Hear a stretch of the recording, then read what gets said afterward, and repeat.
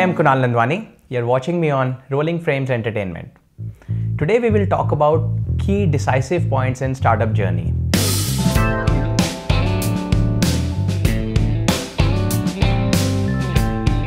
Now this comes with some experience of running some startups, raising funds, converting them into successful businesses, shutting some down, as well as in funding and evaluating many startups.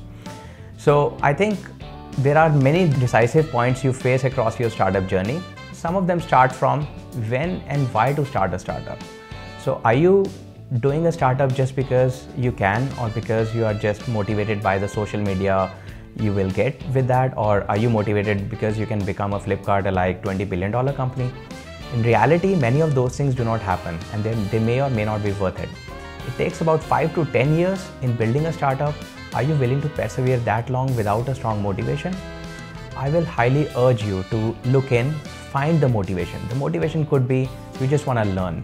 You should not be afraid of failing. There's a high likelihood you're going to fail, but your willingness to fail will give you the strength to succeed. So accept failure, do not worry about it, go in for learning. The motivation could be you want to change the world, you want to solve a problem that you're so passionate about. These are great motivators, much better than money or anything else, which actually doesn't follow.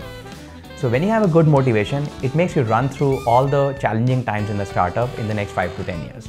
So do look into the motivation. Then you would think about when to bring in a co-founder, when to hire people, when to scale, when to fund. All these decisions are gonna come in time, and you will not be able to do everything by yourself. So when you, for example, you're looking to hire other people, other senior people, you will need to see, can they do a better job than you? Initially, you will do the P2P, from a PN to a promoter. You will have to do everything from HR, from technology, from sales, from operations to marketing.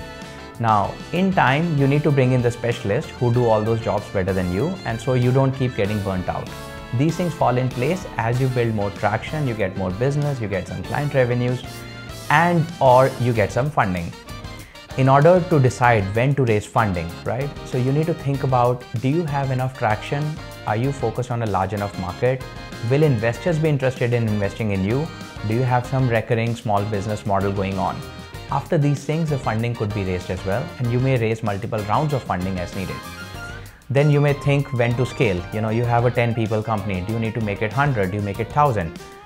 In reality, having more people does not mean that you have more scale. If you think about Instagram, there were 10 people when they built a great scalable app. WhatsApp were only 30 to 40 people. Even today, they are not more than 200. So think about small is more, less is more. So remember that. Then you may come across several other decisions.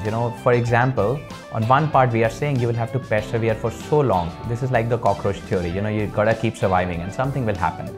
But the flip side to that is, when do you call it quits? When do you know that it's not just about return on equity or capital or money, but it's return on time? You get one life. How long do you want to push your startup when you know it's not working? You will pivot a bit. It's all about adapting. You will have to adapt many times in the journey.